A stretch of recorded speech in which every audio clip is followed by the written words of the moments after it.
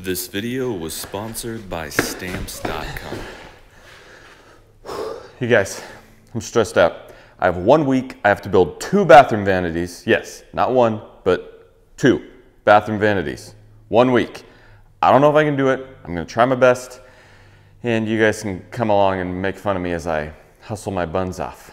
So, enough talking. Let's get to work. Subscribe, follow me on Instagram, all that. Play the music.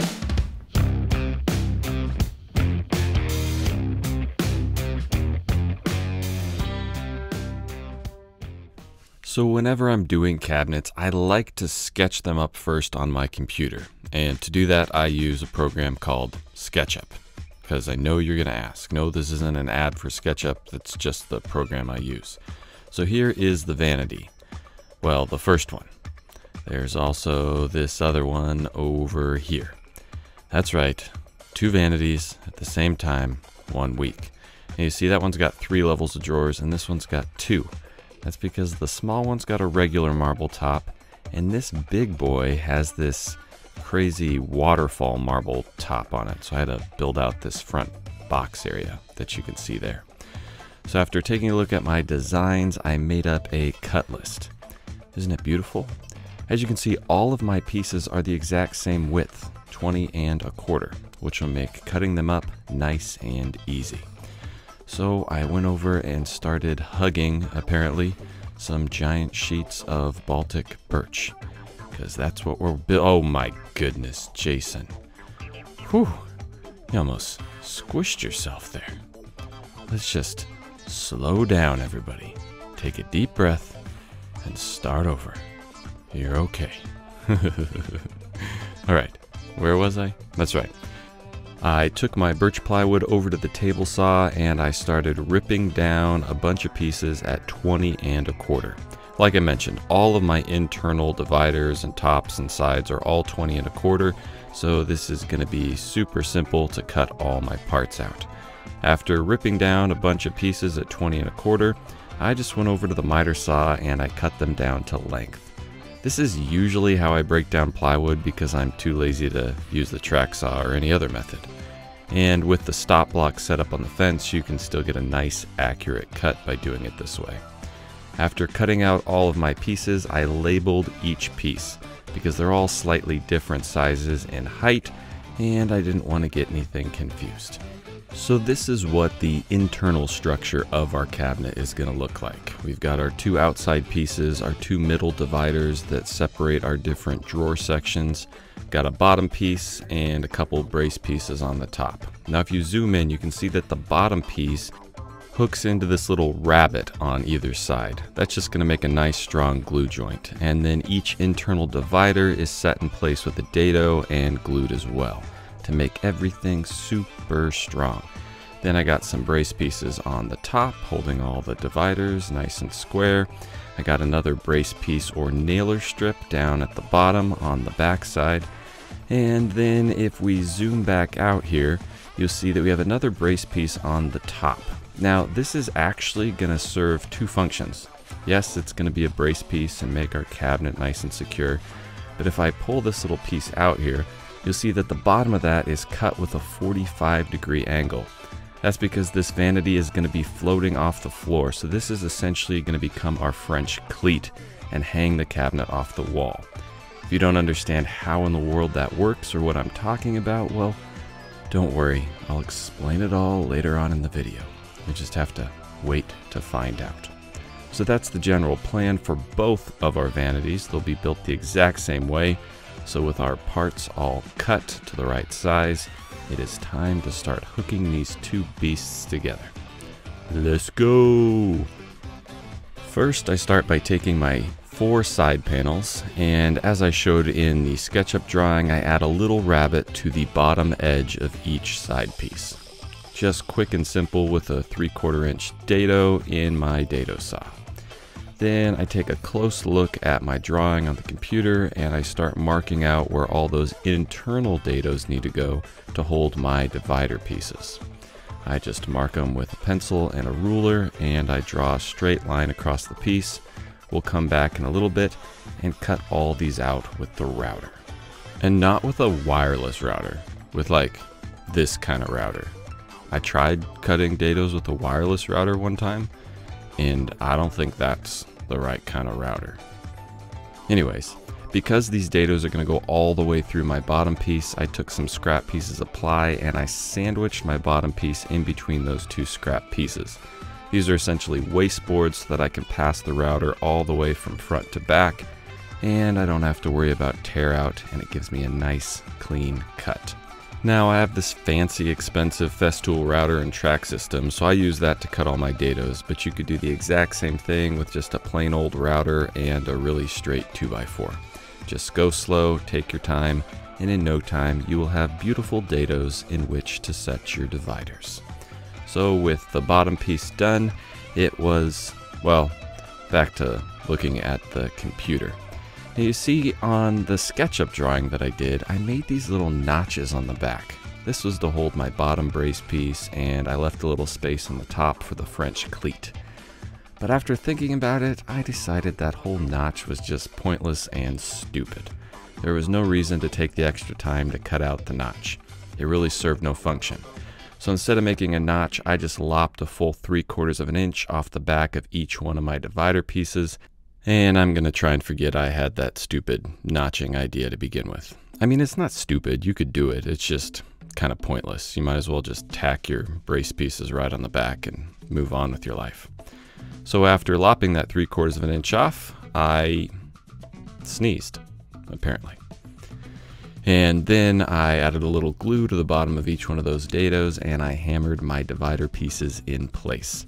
Now, I made sure that this is a nice tight fit with those divider pieces, which means that you don't need to put any clamps or screws or nails in there. Just put a bunch of glue and make sure it's square and let it sit and dry. It'll be plenty strong just like that. So while I waited for those internal dividers to dry up, I added my side pieces. Now for these, they are a little awkward and they're not a friction fit, so you are going to have to do something to hold them secure until that glue dries. These little 90-degree clamping things from woodpeckers work great when you're trying to put boxes together by yourself. But I'm too impatient to just let that sit and wait for glue to dry, so I also added a few brad nails just to hold everything nice and secure, essentially acting as the clamps while the glue's set up. And once I got one side done, I moved over and finished the other side. And with that, our cabinet box is almost finished. We just have to add a few other support pieces on the top and side, and of course make our French cleat to hook onto the back. For this, I'm just using all my leftover pieces of plywood from making my original panels. I just rip them down to 3.5 inches, and then I take a few of those pieces and I cut that nice 45-degree angle, which will of course be our French cleat. Still confused about what a French cleat is? Don't worry, I'm gonna tell you. Just wait, it's later on in the video. With all of our support pieces cut, I spread some glue around to plop them in place. Now lots of times when I'm building cabinets, I will use screws to hook everything together. But because these two vanities are going to be sandwiched in between two supporting walls, you just don't need the screws because the cabinet literally can't go anywhere. So for this, I'm just using glue and a 16-gauge brad nailer, and I'm not giving it another thought. It's going to work great. But before you nail the support pieces into your dividers, you do want to make sure that they are square. You don't want to sink some nails in there and then find out that they're a little lopsided because, well, that's going to throw everything else off, and you just don't want to do that. So after putting the support piece on the bottom, it was time to attach the French cleat. I just forgot to change the focus on my camera, so the entire shot looks about like this. So fast forwarding, I just glued and nailed it to hold it in place. Now because this is the entire support hanging system for the cabinet, all the weight is going to be suspended off this one piece pretty much, I decided to use a little more than glue and brad nails. I know I gave that whole speech a second ago about how that's all you need, but I got scared. What can I say? So I secured the French cleat to each divider piece and in from the outside with a couple of GRK wood screws. And then the very last support piece we're going to put is on the very front of the cabinet. This is just going to ensure that all those center dividers are square, as well as give us a nice surface to attach our face frame to.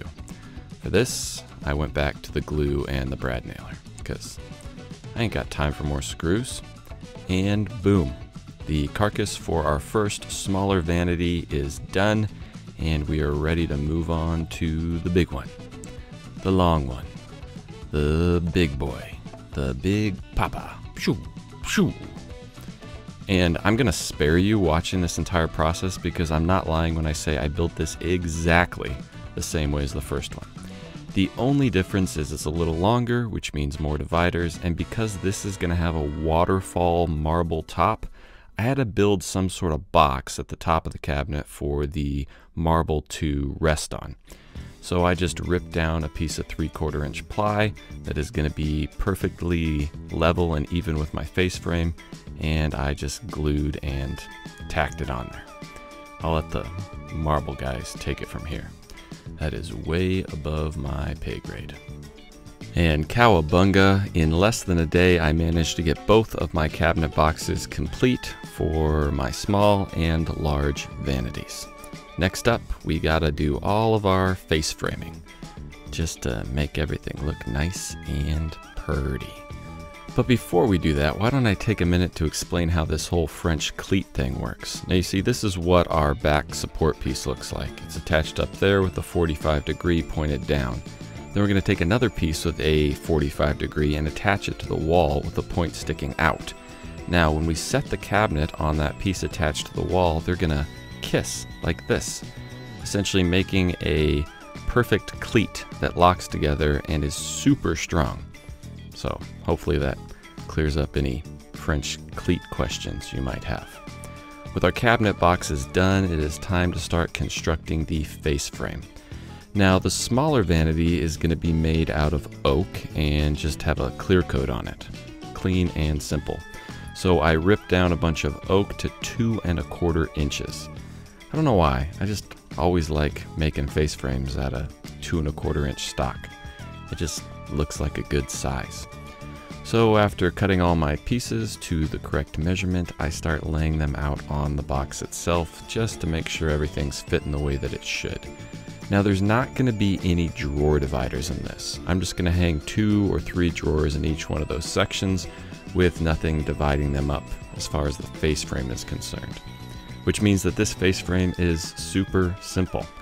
We just got our top rail, our bottom rail, and a couple of vertical dividers. And that's it. So to hook these together, I pulled out my old trusty friend, the Craig jig, and I started throwing some pocket holes in there. 2 pocket holes on each end. We'll follow that up with a little glue, and this face frame will be looking great in no time. I always like to assemble my face frame flat on my work table just by clamping the joint down so that it can't slide as I screw it together. I start by doing all of my outside pieces to essentially just create a border or a frame, and then once those are all hooked together, I come back and do all of my internal pieces. And let me tell you something about adding your internal pieces. Throw your tape measure out the flippin' window. You're not going to need it, it's just going to screw you up. Instead, cut some spacer pieces the exact length of whatever your opening is. Do 2, one at the top, one at the bottom, and put your internal pieces flush up against that. This is going to eliminate the guesswork in wondering if your pieces are put in square. They can't not be square doing it this way, so it's foolproof. After I got my oak face frame all put together, I laid it on top of my box just to make sure that it would fit the way it's supposed to, which it did. Now because this is going to get a clear coat, I really didn't want to put a bunch of brad nails through the outside of it that would be visible, so instead I threw some more pocket holes on the inside of the carcass, for which to whom henceforth we can hook on thy face frame. Probably should have thought through how I was going to say that before I just started talking. Man, I really gotta spend more time on these voiceovers. Anyways, with my pocket holes all drilled out, I added some glue to the plywood, plopped on my face frame and clamped it in place. Now, I always like to add the glue when the cabinet is on its back like this, so the glue doesn't run all over the place. But after getting the face frame clamped on, it is much easier to work with those pocket holes when it's sitting in the upright position. So I take it over to my workbench, throw on a few more clamps just to hold everything nice and tight, and start screwing the face frame to the cabinet box, hence via what is known as ye pocket holes. Okay. Once I screwed the face frame on in its entirety, I removed the clamps and sanded down the face frame just to get rid of any glue that was left behind in the whole joining process with the pocket holes. And that cabinet box is faced and awaiting drawers and drawer faces. Now, I believe we are building 2 vanities, are we not? But again, there's no point in showing you the exact same process over again. It was duplicate to the first one. The only difference with this was that I slimmed down the face frame on this cabinet to 1.5 inches. I don't know why. I just always like 1.5 inches for face frame width. It just looks like a good width. So actually, I was trying to maximize the amount of storage that we could get into this cabinet. So by slimming it down 1.5 inches, it actually added a lot of storage. Now this cabinet is going to be painted, so I didn't take the time to throw the pocket holes in there. I just added some glue, tacked it down with a brad nailer, filled all the nail holes, and gave it a good sanding. You will never be able to tell once it's painted, so why waste your time and have to touch a Craig jig more than you need to? Ain't nobody want to do that. This video was sponsored by Stamps.com. Now, I'm a woodworking business, so you might think that I don't have to ship a lot of stuff in my line of work, but you're wrong, because you awesome people keep getting on my website and ordering things like t-shirts and motivational posters and the like. So I have to go to the post office all the time. It stinks because you go inside, you gotta wait in the line, there's strange people there, some of them smell kind of funny. Anyways, that's neither here nor there. The important thing is that I don't have to do that anymore ever since I found Stamps.com. They bring the convenience of the US Postal Service and UPS right to your fingertips on your computer. The other thing I love about Stamps.com is they're always coming out with new tools to make your life easier, like their new Rate Advisor tool. It lets you compare shipping rates and timelines so that you can find the best option that works for you. Now, if that's not handy, I don't know what is. Well, maybe this hand plane, but that's because it's a hand plane, so it's also handy.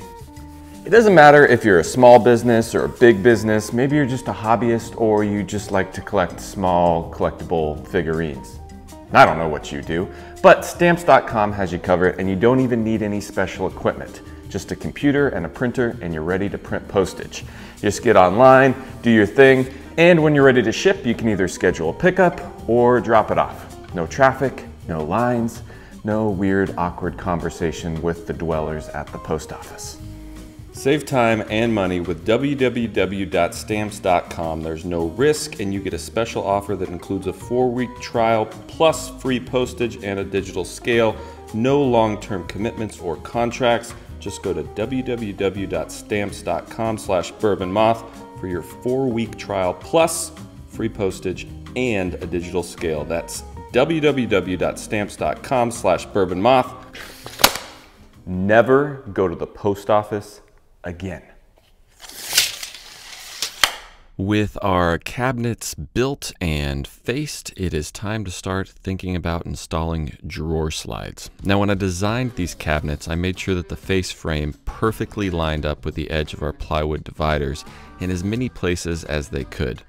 But that meant there was this gap on the other side of the face frame where the plywood didn't match up.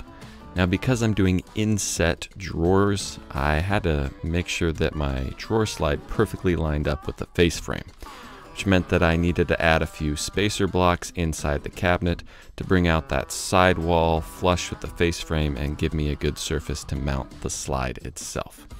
Luckily for me, because I was doing 1.5 inch face frames and 3/4 inch plywood, that meant on the other side, all I had to do was slap in a piece of 3/4 inch ply and boom, I had a perfect area on which thy henceforth could mount thy drawer slide.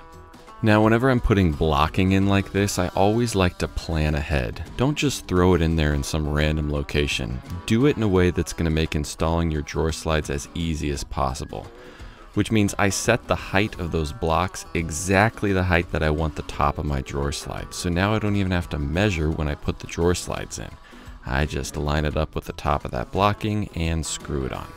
Now, unfortunately, things are a little more complicated on my smaller vanity than the larger one. Because I used 2 1/4 inch face frame thickness, there was a bigger gap from the edge of the face frame to the divider, which meant that I would have had to put a lot of blocking in there.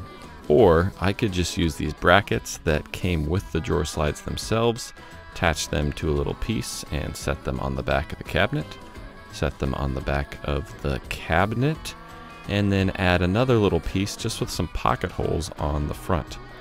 Now I don't have to do that on the middle because I did perfectly line that up with the internal dividers. But as you can see, just put that little piece on the front, put my little tabs on the back, slide my drawer slide in place, line it up where I want it to be, and add a couple screws. Installed! Now people are always asking, where did you get these drawer slides? I can't find them anywhere. Well, you're obviously not looking in the right place. Go to rockler.com. They have them in every size you want, and they have them at a terrific price. So I'll put a link down in the video description so you don't have to whine in the comment section anymore.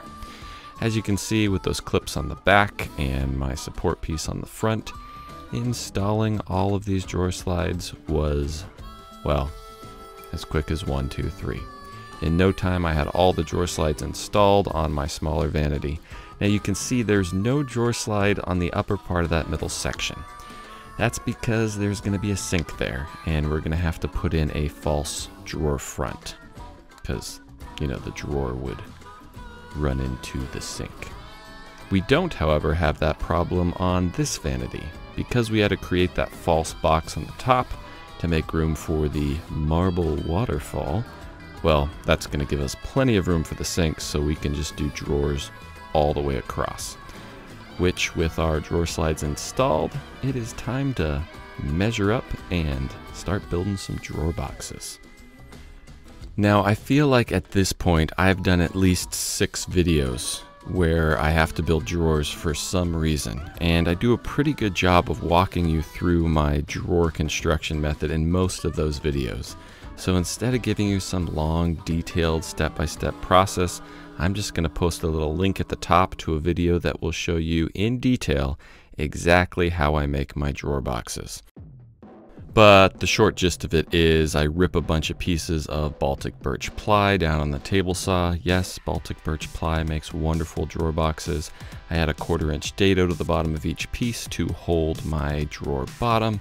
I cut all the pieces down to the correct size. I cut out a 1/4 inch sheet of Baltic birch for my drawer bottom.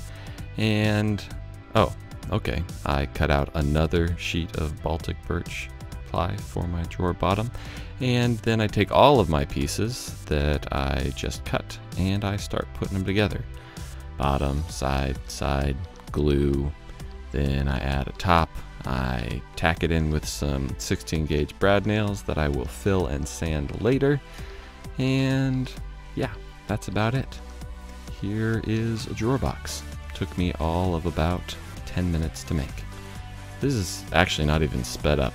I just drank a cup of coffee and started going to town. As you can see, you can make a lot of drawers really quickly. But unfortunately, all the drawers are not the same. This section is going to have a sink. Same on the other side of this vanity, which means that the drawers have to account for the drain coming down off the bottom of the sink. So I had to figure out a way to make not your typical drawer box. This was going to be more like a horseshoe, or the letter U, or a U-turn. Man, there's not a lot of great ways to describe this shape without using the word U, is there? Anyways, I basically altered the back of the drawer box to look like this. I cut the bottom panel to look like this. I slid the bottom panel into the back of the drawer box like this. Nice tight fit. I added on my sides and, well, I glued the whole thing together and tacked it in place, just like I build all of the other drawer boxes. The only difference is this one's got a giant, hey, now it looks more like a C, doesn't it? A C box, as you can see. Anyways, I just took it together the exact same way as the other drawers, with the exception of this whole back U shape. Then, with all my drawer boxes complete, I add these little Blum undermount orange clippy doohickeys that hook the drawers into the undermount drawer slides, and I plop the drawer in place. Hopefully these will work perfect to accommodate for the sinks that will be on either side and fit nicely around the pipes. Believe it or not, we had to do the exact same thing on our smaller vanity as well.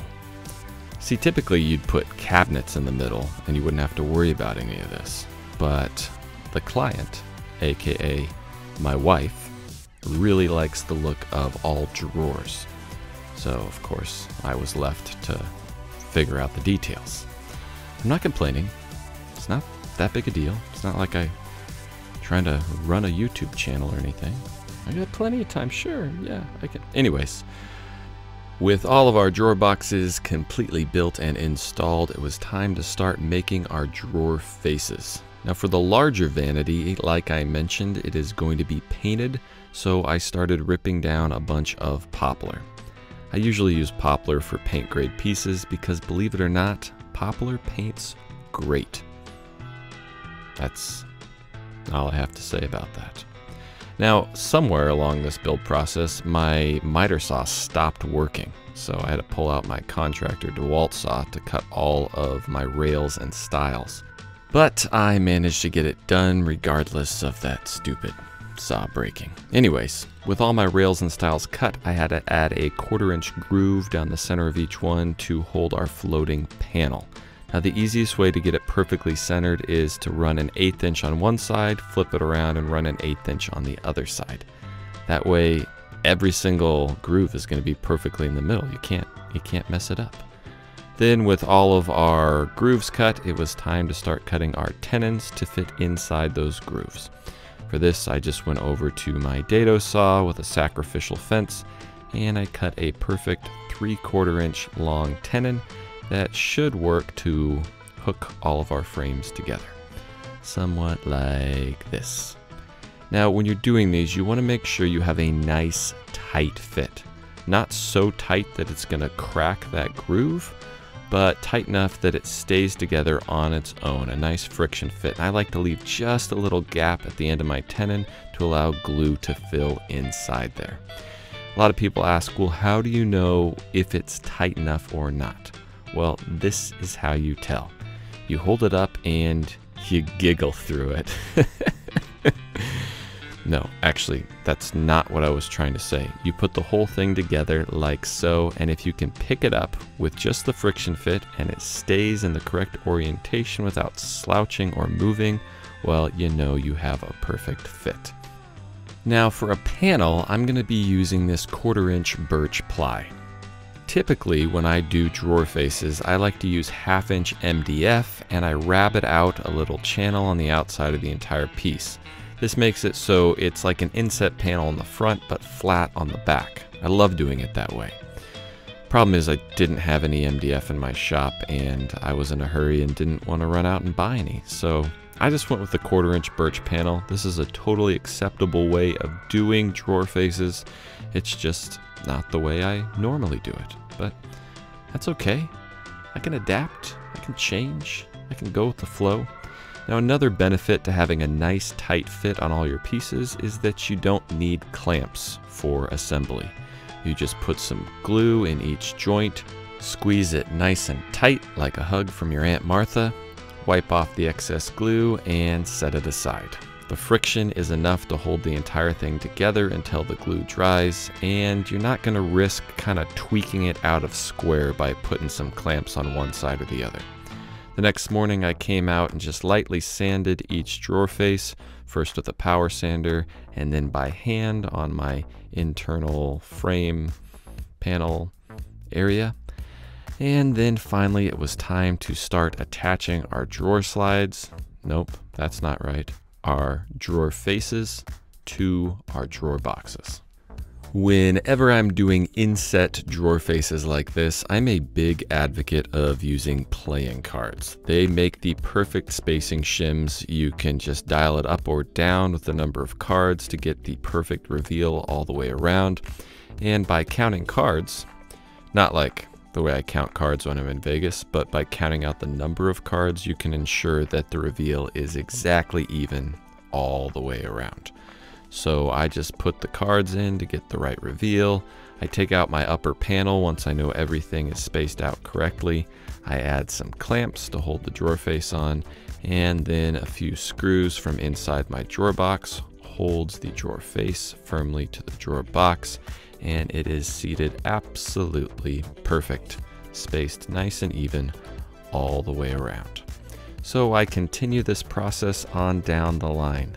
A little card counting, a little shimming, a little clamping, a little screwing, and boom, all of our drawer faces are on and looking clean.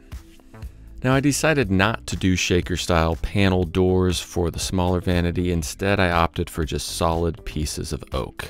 I thought it looked nice and clean, and it just changed things up from the other vanity. But we still needed to install our false drawer face where our sink is going to go.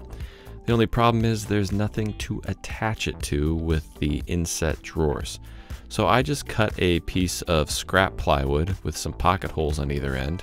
Now you want to make this piece really tight, like tight enough that you really have to wedge it in there.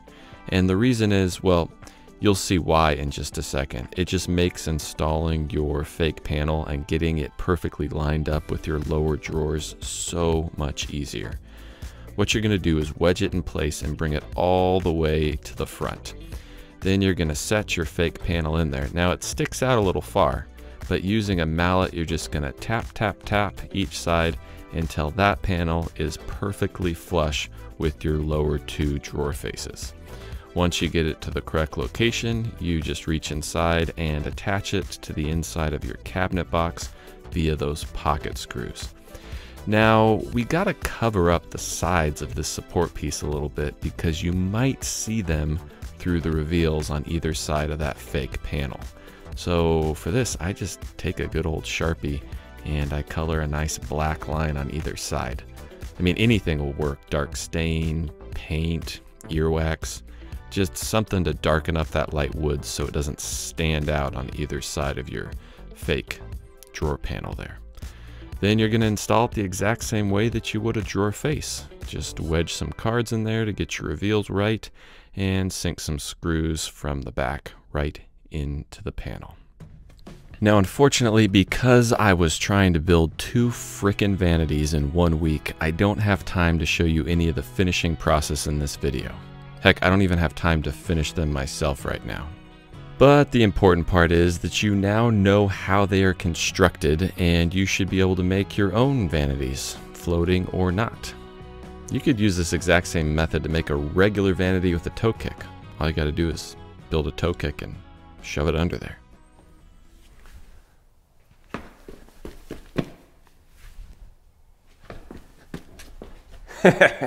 I'm back here. Well, I did it.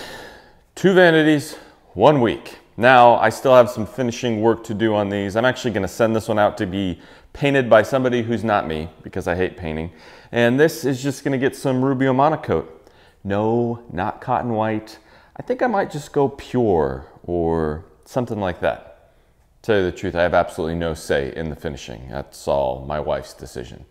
But hopefully you guys got something out of this video. You can see now how easy and quick it is to construct cabinet boxes, how to make them hanging for floating vanities, all that good stuff.